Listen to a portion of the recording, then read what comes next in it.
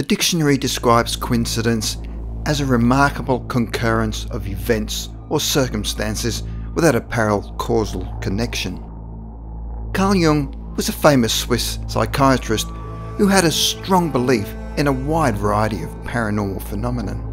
Jung had a concept of synchronicity where he describes meaningful coincidences. Jung became convinced that everything in the universe is intimately connected, and that suggested to him that there must exist a collective unconscious of humankind. The following stories describe coincidences that appear to go beyond mere chance, as they tell of freakish outcomes and circumstances that cannot be explained. The following are 4 events in history with baffling, unexplainable coincidences.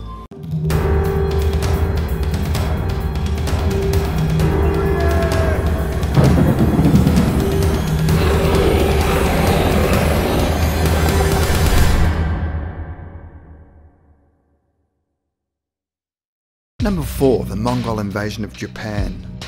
The first Mongol invasion of Japan took place in November 1274 and consisted of 23,000 men and 800 ships. They were at sea for 2 weeks before landing at Hakata Bay in Japan. When the Battle of Wenai broke out on November 19th, Japan was in a very weak position. Initially, everything went well for the Mongolian invading force, until a typhoon came and wrecked their fleet. The Mongols suffered horrendous losses and retreated after only 1 day of fighting, which was quite amazing considering that they had conquered almost everyone from Korea to Austria. Undeterred by this catastrophic event, as they were obviously not used to losing, the enormous Mongol fleet consisting of 140,000 soldiers and 4,000 ships with a 2-pronged attack via China and Korea, returned 7 years later to complete their mission and met the Japanese at the very same Hakata Bay.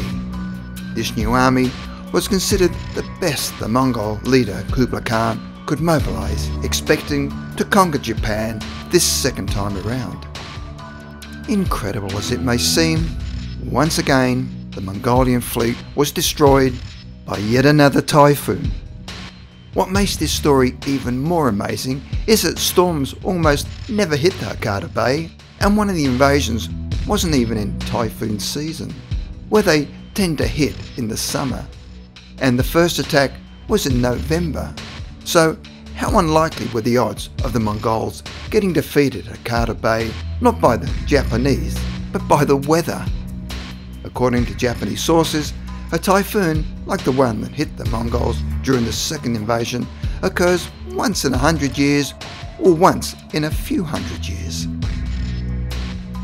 Number 3. King Umberto I. In 1900, King Umberto I of Italy travelled to the city of Monza and, as he was away from his palace, decided to have an evening meal in a small restaurant. The date was July the 28th. He was accompanied by his aide, and there was much excitement in the restaurant. The owner came out to take the king's order personally. This shocked the king, not because the owner was taking his order, but because the two of them were identical. Same facial looks, build, etc. And the king found out there was more, lots more. The king and the restaurant owner both had the same name, Umberto, and they were both born on March the 14th, 1844, and in the same town. But it didn't end there. Their wives were called Margherita, and both couples were married on the same day and had a son called Vittorio. The coincidence continued. King Umberto was crowned on the same day the restaurant was opened by Umberto, the owner. They served in the Italian military and were both promoted on the same day to different ranks. As we can imagine, the king was knocked out by this doppelganger, so much so that he decided that the following day the owner should visit the royal palace. The next day arrived, as they often do, and it was the 29th of June 1900. Umberto, the restaurant owner, couldn't however take up his invitation. He'd been killed in a shooting accident. The king was deeply shocked. The very same day, an assassin shot the king through the heart. The final amazing coincidence was, therefore, that they were both killed on the same day. Number 2. Abraham Lincoln. When Abraham Lincoln was a young man, he had a friend with financial difficulties who had to sell all of his belongings to survive. To help his friend out, Lincoln bought a barrel from him for $1. He had no idea as to what was inside the barrel and placed it into storage. Years later, Lincoln was deciding whether to enter into journalism or the legal profession. While thinking about his future, he decided to open the barrel to see what was actually inside. In the barrel was a set of law books. He took this to be a sign and chose the law profession, which in turn led to politics and eventually presidency. Sometimes it's as if coincidence and synchronicity are pointing to our destiny. On other occasions, coincidence can present itself as an historical blueprint, as was the cause with Abraham Lincoln and John F. Kennedy, where amazing coincidences linked them. Although they are fairly well known, they still make an interesting read for anyone interested in coincidences. Coincidence number 1. Abraham Lincoln was elected to Congress in 1846 and John F. Kennedy was elected to Congress in 1946, 100 years apart. Number 2. Abraham Lincoln was elected president in 1860 and Kennedy was elected president in 1960. Number 3. A month before Lincoln was shot, he was in Monroe, Maryland, and a month before Kennedy was shot, he was with Marilyn Monroe. Number 4. Both Lincoln and Kennedy were shot on a Friday, behind the head and in the presence of their wives. Number 5. They were both assassinated by Southerners and succeeded by Southerners. Number 6.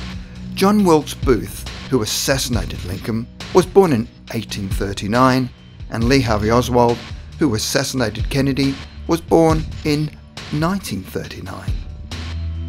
Number 7. Both Booth and Oswald were known by 3 names, and the names are made up of 15 letters. Number 8. Lincoln's assassin shot the president in a theatre and then hid in a warehouse. Oswald shot Kennedy from a warehouse and hid in a theatre. Number 9. Both Booth and Oswald were themselves assassinated before their trials. Number 10. Both their successors were called Johnson and were born 100 years apart. Andrew Johnson was born in 1808 and Lyndon Johnson, who succeeded Kennedy, was born in 1908. Number 11. Lincoln's secretary, named Kennedy, warned him not to go to the theatre.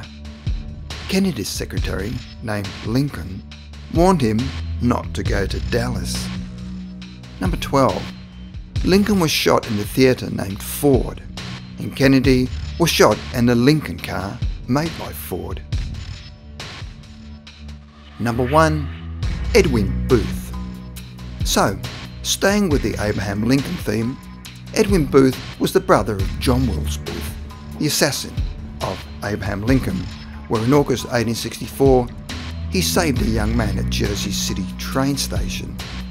The incident occurred while a group of passengers were late at night purchasing tickets from the conductor. The platform was about the height of the car floor, and there was a narrow space between the platform and the car body. There was some crowding and a young man was pressed hard against the car body. But the train began to move and the young man lost his footing and dropped into the open space, finding himself in a helpless position.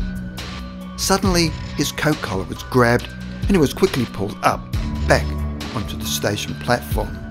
The young man turned around to see who his rescuer was and saw that it was Edwin Booth. And like his brother, John Wilkes Booth, Edwin was also a theatrical star, so the young man knew the name of his rescuer as soon as he saw his face. He graciously thanked him and thought no more about it. Edwin Booth's infamous brother, John Wilkes Booth, would assassinate President Abraham Lincoln a year later. The coincidence in this story is that the young man who was saved by Edwin Booth was none other than Robert Todd Lincoln, the eldest son of Abraham Lincoln.